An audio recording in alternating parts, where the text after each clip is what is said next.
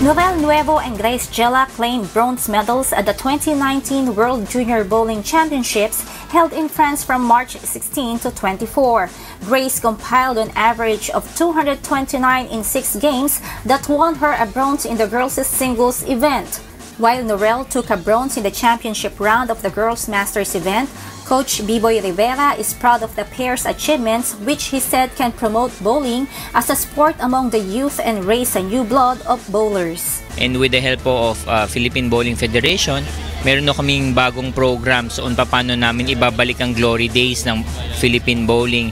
16-year-old Norel shared her achievement comes with lots of physical and mental trainings. With my bronze medal na achievement, sobrang blessed po talaga to get this medal kasi hindi ko nga po expected kasi first world ko nga po, and I'm very happy na nabiyayaan po ako ni Lord. Norel and Grace and other members of the Philippine team will head for the Asian Youth Championship in Malaysia in a bid for gold medals for the country. Pitching Vizcara Garin, UNTV News and Rescue, Paris, France.